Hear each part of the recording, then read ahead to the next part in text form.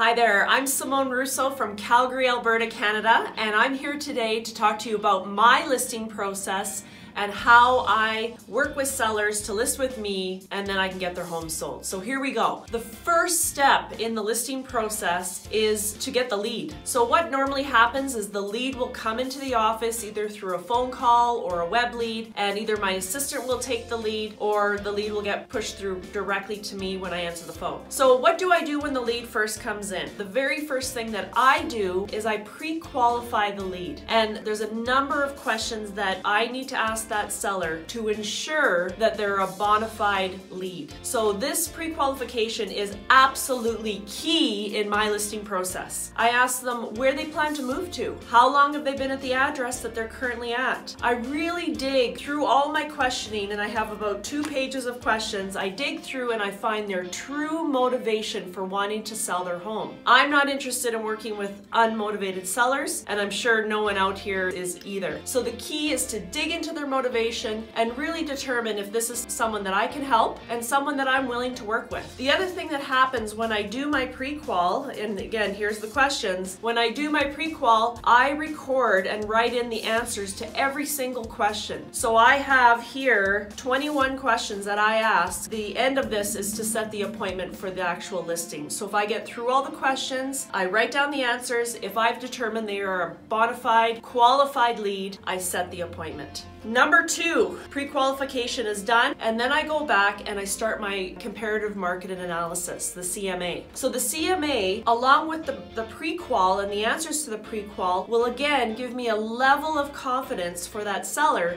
to determine if that's someone that I can help and someone that I want to work with. So I work on the CMA after I get off the phone, and I pull up all the actives, all the solds that would be comparable to their home, and I determine what that selling price could possibly be for that client. Number 3 is once I have the recommended list price, I'll look back to my pre-qual, and one of my questions is, how much do you want to list your home for? And if my recommended list price aligns closely enough with what their anticipated selling price is, that's a good step. I think we're moving forward. The lead comes in, I go ahead and I pre-qualify the appointment, I set the appointment, I prepare the CMA, so that's step number 4. Now we get into the most important part of my listing process, and that is the follow-up and the calling back. And this is my opportunity to continue to judge their motivation through the follow-up calls that I do. So once I know that the price is aligned from what they want and what the market can bear, my assistant and I, we work on a pre-listing package. And in that pre-listing package, I have a number of documents which I'll show you in more detail later. But that package is put together, packaged, put into an envelope, and either my assistant will deliver it to their home physically or a courier will bring it to the home. The pre-listing package, I call it the PLP. The PLP goes out before I attend the listing appointment because I want my sellers to see all the information before I show up at their door. Makes sense, right? Let's give them all the information. So my assistant will prepare it all. We get it packaged. We've got a really nice marketing package that we'll go through and show you later. And boom, goes out to the house. The client is aware that they're going to be receiving the package, so they know always what's going to happen throughout the process. Once the package is sent out and delivered, my assistant puts an appointment in my calendar, and the appointment is to follow up on the PLP. So normally that evening or the next morning, I will call the seller because they would have had, by this time, chance to open up the package and have a good look at it. I'll call the seller and I'll ask them, did you have a chance to open up the package? And what did you think? 9 times out of 10, they have 1 or 2 questions, or they have an objection. The objections could be, where did you get that price? Because one of the things I do in the pre-listing package is I have a sample listing contract completely filled in, including my fees and the list price and everything that they'll need to get that home sold. So they're well aware of what my recommended list price is when they receive the pre-listing package. So I don't handle the objections over the phone. They say, oh my God, the price, where did you come up with that price? And I say, great question, Mr. Seller. Let me just write that down. That is the first thing that you and I will talk about when I see you tomorrow at 4 p.m. Is that all right with you? They say, yep, great, move on. Is there any other questions?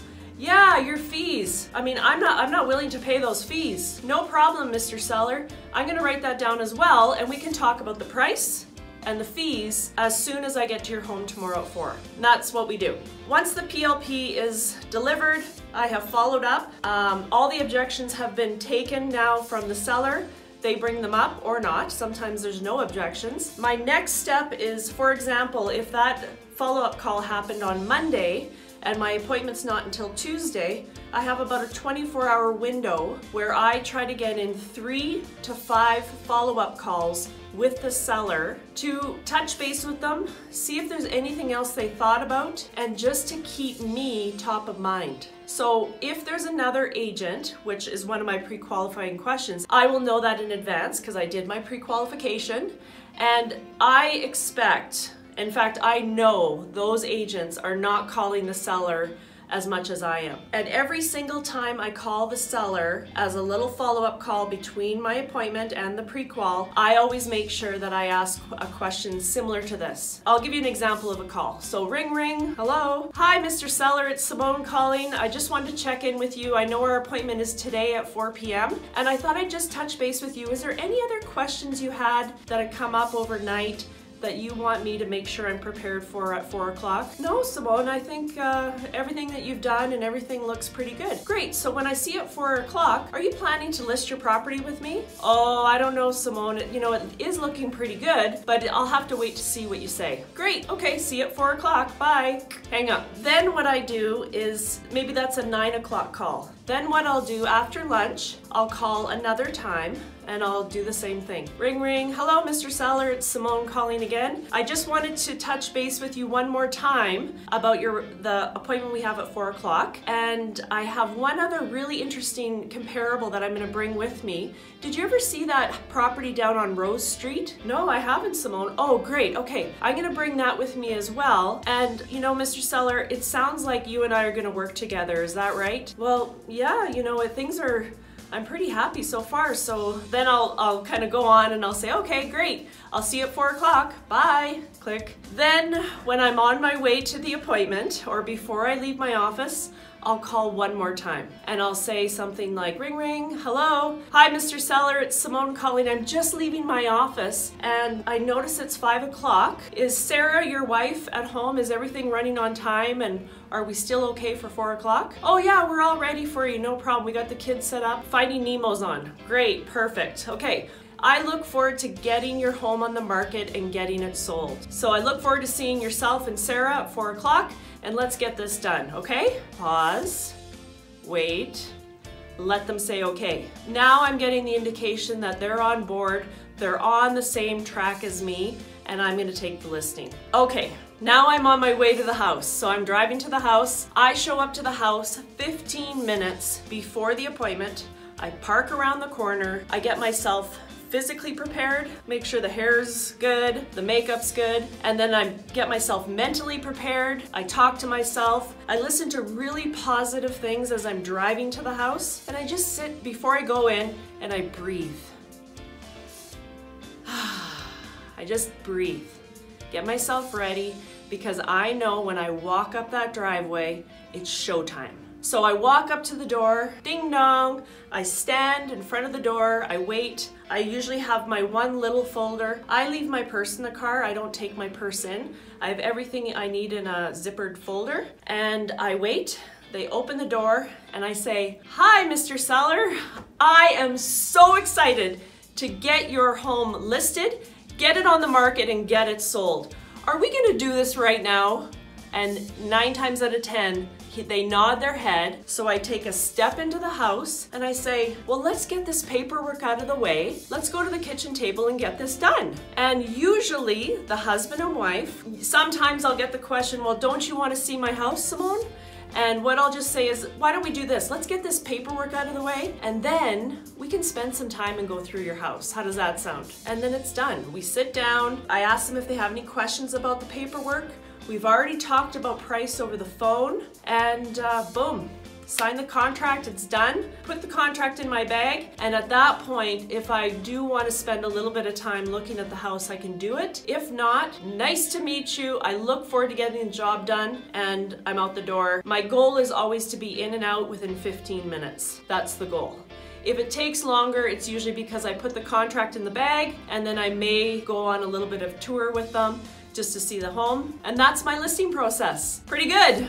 So I welcome that you can use it. And now what I want to do is just show you some of the materials I use. My pre-qual script is vital to my whole process. I have 21 questions that I ask. Every question, 100% of the questions, 100% of the time. And I fill in the answers in my computer system. So I've actually recorded all the answers to these questions. And this helps me determine whether the client is motivated and if I can help them or not. So that's the pre-qualifying script. Now, I didn't create this. This is something that I've worked with from the Mike Ferry system, and I've tailored it to my needs. So that's the pre-qual script. Now, the pre-listing package, we always, 100% of the time, send out a hard copy of the pre-listing package, never by email. We live in Calgary, Alberta, Canada, so this is our waterproof, weatherproof envelope that we use probably 3/4 of the year. And what that looks like is on the front would be the name of the seller and address label typed out, and then our return address typed out. So when the client gets the package, they open it up and out comes, voila, the pre-listing package. We have an amazing logo sticker here, little added benefit. And on the front side, again, is the address label, Simone Rousseau, and then the client's name would have an address label on the front again. So if the weather, it's the middle of summer, we just use this envelope. If it's cold and rainy and snowy, we use this envelope. What does this look like inside? Let's see. We have our pre-listing package. Inside is our custom folder, Simone Rousseau and Associates. It is really an exceptional real estate experience. Inside the package, the client opens it up. This is what it looks like. So what I refer to, this is more the contract documents and the market analysis on the right side, and on our left side, we have more of the marketing information. So we have a nice custom pen. Tucked behind here, we have the keys. This is giving the seller an indication that I'm gonna need your keys when I come to your house. You are gonna list with me and I'm gonna need your keys. So it's a tiny little key envelope. Quite often I show up to the listing appointment and the key's already in the envelope before I even have a presentation with them. Then I have a little notepad, post-it note notepad on this left side. We have a document, it's our welcome letter we call it, or our thank you for considering us. We have a little section about our team, who everybody is on the team. Myself, my partner, Pablo Galvez, our admin team, and then of course our choice vendors and partners. Next important thing on this side is our listing plan of action. This is the plan of action that I use to get my clients' homes sold. So this outlines to the seller exactly what I'm going to do in order to get their home sold. And finally on this side is our sample brochure. So this is a sample of what our clients can expect to see for their photography and for the marketing materials. So that is the left side of the package. Then on the right-hand side, we have, starting with the comparative market analysis documents. So this document, it's another little welcome letter, states the time of the appointment, so it's written out for them. As I pull these off, you see this little wonderful clip here. This is a custom paper clip that we've created. I have taken listings before because of this paper clip. People often will say, if you can have attention to detail with respect to the paper clips you use, I want you to be selling my home. Boom. Inside the comparative market analysis is the cover page. We have a summary view of the actives and the sales. The active listings listed, which usually I like to have 2 or 3 active listings for my CMA. In this case, there's 4. And then the next one is the recent sales in the market. Again, 2 or 3 recent sales is optimal. And then finally, the last page of the CMA section is the next step and the summary. So you'll see here I've given them what my recommended price is. I talk to them a little bit about pricing, and then I lay out what the next steps are when they list with me. So that's the CMA portion of the pre-listing package. And then finally, to round out the pre-listing package, the most important document is the contract. So the contract is in here 100% of the time. The contract is always filled out completely, again, paperclip, filled out completely with the seller's full name, the address information, the recommended list price that I am recommending. We have circles, stamps wherever they need to initial. The fees are listed here, so they know exactly what the fees are going to be with initials. And as you can see throughout the document, everything is filled in, everything is flagged, and then where I need their signature, I have flags.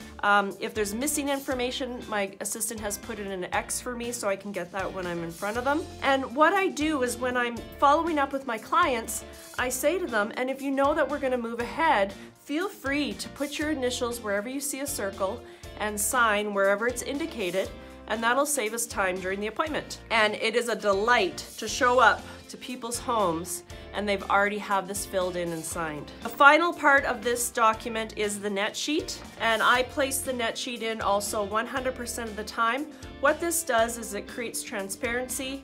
It allows the seller to know if I sell for this price, what will my net sale proceeds be at the end of the day. So that is the pre-listing package. It is the absolute silver bullet to the whole process. The pre-qual, the pre-listing package, and all the follow-up I do before I actually go to the appointment is 90% of the work.